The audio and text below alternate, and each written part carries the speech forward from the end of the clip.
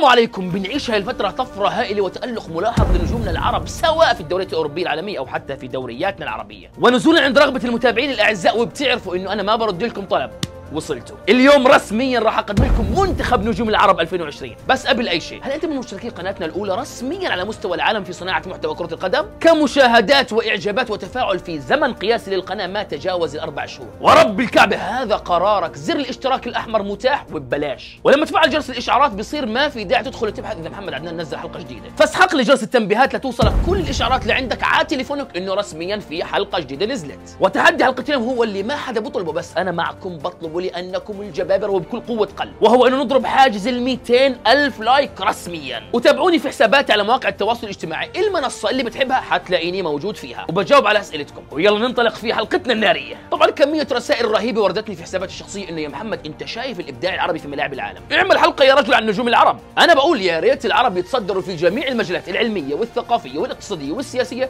زي ما هم الان بيعيشوا افضل فترة كروية لهم على الاطلاق. دائما بقول انه احنا مسيطرين على القارتين الاسيوية والافريقية كأندية ومنتخبات، ما خلينا إشي لحدا، حصدنا كل البطولات في آخر نسخها. ولو خسرنا دوري أبطال أوروبا هاي السنة فالعوض كل العوض بدوري أبطال إفريقيا، واللي بيعملوه عدد كبير من نجومنا العرب في أقوى الدوريات الأوروبية والعالمية. هذا شيء ما سبق وحصل، إنه يكون عندنا هذا الكم الهائل من النجوم العرب اللي بينشطوا في أكبر الأندية الأوروبية. ولذلك تتويجا لجهود الجميع سنقدم اليوم قائمة منتخب العرب 2020. بس قبل أي شيء، هذا موضوع تصنيفي يعني جدلي، يعني صعب نتفق عليه. دائما الآراء ووجهات النظر تختلف من شخص لآخر، واختلاف أمتي رحمة ولولا اختلاف الأذواق لبارة السلع. ولذلك دائما عندكم خانة التعليقات لتعطون رأيكم وقوائمكم وتصنيفاتكم الخاصة بأي حلقة، وأنا بستمتع بقراءتها. طيب حشرح قوانين اللعبة معكم. أنا راح أختار 34 لاعب، جميل، 3 حراس مرمى و4 قلوب دفاع و3 أظهرة يمنى و3 أظهرة يسرى و5 لاعبي ارتكاز ومحاور في خط الوسط و10 أجنحة و6 رؤوس حربة. اجمعوهم على بعض بيطلع المجموع 34 لاعب. بس سؤال، هل في منتخب في العالم بيكون مكون من 34 لاعب؟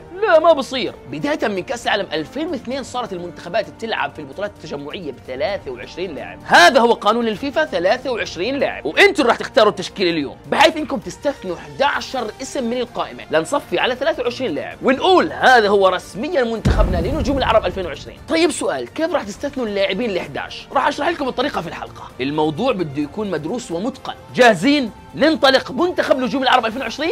انطلقنا. في حراسة المرمى عندنا 3 أسماء كبيرة ووازنة. نبدأ مع المبدع المغربي ياسين بونو، حارس المرمى الأساسي لنادي إشبيلية العريق والحارس الأول لأسود أطلس. بونو حاليا تحت المراقبة من أكبر الأندية الأوروبية، فانتظروا القادم. الحارس الثاني معنا في تشكيلتنا هو حارس المرمى العملاق المصري محمد الشناوي. هذا المونديالي هو حامي عرين النادي الأهلي المصري واللي ممكن يتوج بطلا لإفريقيا بعد 10 أيام. لا غنى عن أساسية الشناوي سواء في المنتخب المصري أو النادي الأهلي. وثالث حارس معنا اليوم هو الخبرة الكبيرة وبطل إفريقيا للمنتخبات النجم الجزائري رايس مبولحي. تخيلوا انه مبولحي صار له اكثر من 10 سنوات حارسا لعرين محاربي الصحراء، وما جاء من يفتك منه مكانه. جدير بالذكر انه هو حاليا حارس مرمى نادي الاتفاق السعودي. طيب بعد ما عرفتوا الاسماء ال3 لحراسة المرمى، صار لازم احكي لكم انه قانون اللعبة بيقول ممنوع استثناء اي اسم من الحراس ال3. الاستثناءات حتكون في مراكز اخرى. ننتقل لقلوب الدفاع وعندنا 4 اسماء كل واحد بيحكي الزود عندي. نبدا مع نجم المنتخب الليبي وقلب دفاع نادي الرجاء البيضاوي المغربي سند الورفلي، صخرة بمعنى الكلمة وعمره 28 عام. الاسم الثاني هو نجم المنتخب القطري وبطل آسيا 2019 جوكر المراكز خوخي بوعلام. ننتقل للاسم الثالث في مركز قلب الدفاع، فبنلاقي امامنا النجم المغربي رومان سايس. سايس فارض اساسيته في واحد من افضل الانديه الانجليزيه في اخر عامين وولفرهامبتون. ونختم مركز قلب الدفاع بالنجم العربي الجزائري الجزار جمال بالعمري، نجم نادي ليون الفرنسي وبطل افريقيا 2019 مع المنتخب الجزائري. جمال ولا غلطه. كيف قلوب الدفاع؟ جبابره صح؟ بس للاسف ممنوع سحب اي اسم منهم. هذا الرباعي لا يمس. ننتقل لمركز الظهير الايمن وعندنا 3 اسماء محترمه. اكيد اول اسم سيكون اشرف حكيمي، نجم المنتخب المغربي ونادي الانتر الايطالي، وهو اللي صنفته كثاني افضل ظهير ايمن في العالم الموسم الماضي في حلقه توب 10. ومن اشرف ننتقل ليوسف عطال، نجم المنتخب الجزائري ونادي نيس الفرنسي، ظهير ايمن عصري بمعنى الكلمه. ونختم مركز الظهير الايمن بلاعب مغربي اخر برز على الساحه العالميه بقوه في عام 2019. اتكلم عن النجم نصير مزراوي، الظهير الايمن لنادي اياكس امستردام والمنتخب المغربي. الان الكره في ملعبكم لاستثناء اسم واحد فقط من الاظهره اليمنى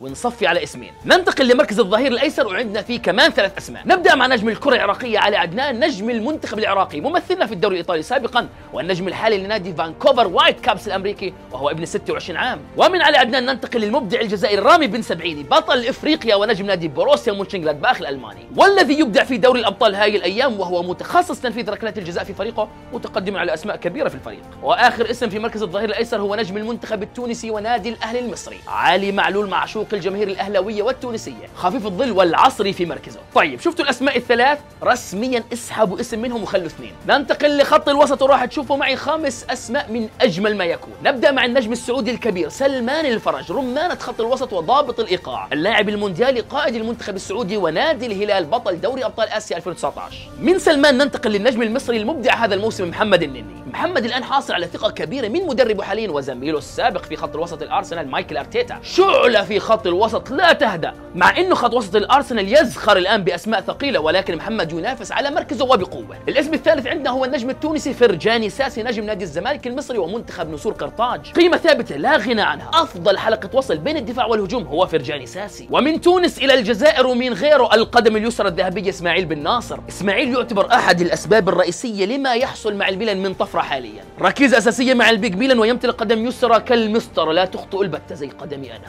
واختم مركز خط الوسط بالنجم المصري طارق حامد، نجم الزمالك والمنتخب المصري، لا يكل ولا يمل، ثقه كبيره في خط الوسط، فكاك كره عالي الجوده. المطلوب منكم تستثنوا اسم واحد فقط من هذا الخماسي ونرسي على 4، عارف ان الاختيار صعب جدا ولكن هاي هي قوانين اللعبه. ننتقل للاجنحه وعددها 10 يا عفو الله الرحيم، هؤلاء هم رعب الفضاء المتنزل، الله يعين كل من يحاول مجرد المحاوله للوقوف في وجههم، مهاره ليوم القيامه وسرعه لدرجه قف. على فكرة حطيروا 5 اسماء منهم، انتوا شطارتكم. 1 النجم المغربي حكيم زياش العالمي، نجم نادي تشيلسي الانجليزي والعائد من الاصابة ليكسح ويمسح الخصوم وينيلنا فيه. 2 النجم الليبي حمد الهوني، جناح نادي الترجي التونسي وفرسان المتوسط المنتخب الليبي، وبالمناسبة الهوني مطلوب من أندية كبيرة في الخليج واسمه يتردد صداه في اوروبا. 3 النجم الجزائري ياسين ابراهيمي، نجم نادي الريان القطري، افضل مراوغ في الوطن العربي برأيي الشخصي، واصعب لاعب ممكن تفتك منه الكره. على فكره هذا مش كلامي، هذا كلام خصوم المدافعين اللي واجهوه. ننتقل للاسم الرابع وهو الطائره السعوديه النفاثه سالم الدوسري، سالم نجم نادي الهلال والمنتخب السعودي وبطل دوري ابطال اسيا 2019، واللي كانت له تجربه احترافيه سابقه في الدوري الاسباني مع نادي فياريال. طالما حكينا عن نادي فياريال الاسباني خلونا ننتقل للاسم الخامس اللي هو ايضا بدوره احترف في الدوري الاسباني مع نادي فياريال، نجم العنابي ونادي السد القطري اكرم عفيف. اكرم هو افضل لاعب في اسيا في اخر عامين وبطل اسيا مع المنتخب القطري، وسموه من بعد البطوله مستر اسيست بعد ما صنع 11 هدف في 7 مباريات.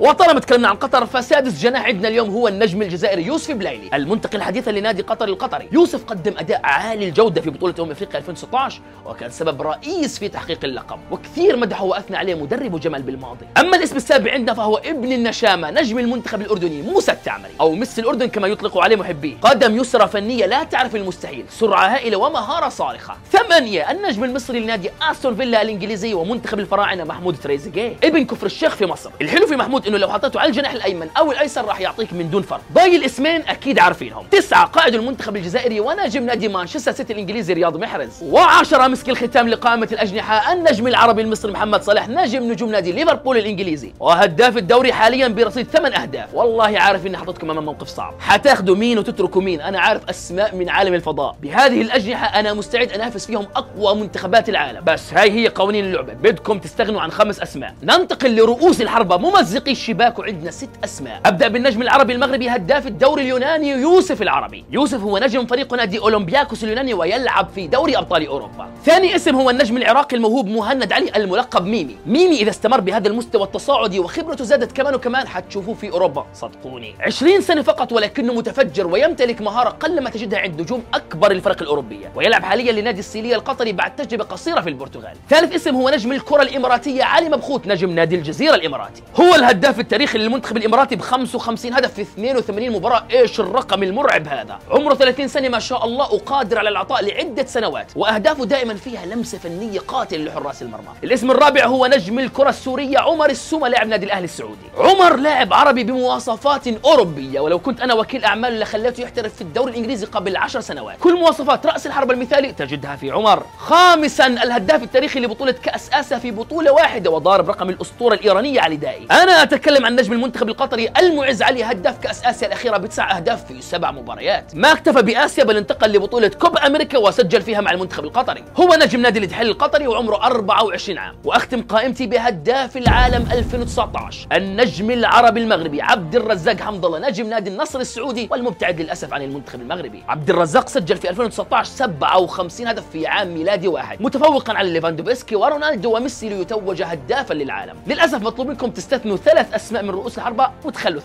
وهيك بصير عندنا فريق كامل لمنتخب نجوم العرب مكون من 23 لاعب، 3 حراس مرمى و4 قلوب دفاع و4 أظهرة، 2 يمين و2 يسار و4 في خط الوسط و5 أجنحة و3 رؤوس حربة. بهم سأغزو العالم. الكرة الآن صارت في ملعبكم من خلال خانة التعليقات. اختاروا تشكيلتكم المكونة من 23 لاعب، واللي بيحب يضيف أسماء من عنده برضه مقبول، بس دايما بقول حكم عقلك لا قلبك وجنب العاطفة اختياراتك. راح أقرأ تعليقاتكم واستمتع فيها، والتعليقات الحلوة كالعادة حيكون من نصيبها اللايك والقلب، واللي بيحب يتواصل معي عبر حساباتي الشخصية فهي كلها أمامكم. لايك للحلقة بدنا نضرب ال200,000 لايك يا جبابرة، وجرس التنبيهات فعلوا على كل الإشعارات يا صديقي، وشوفوا الحلقات الماضية. أراكم على خير، سلام.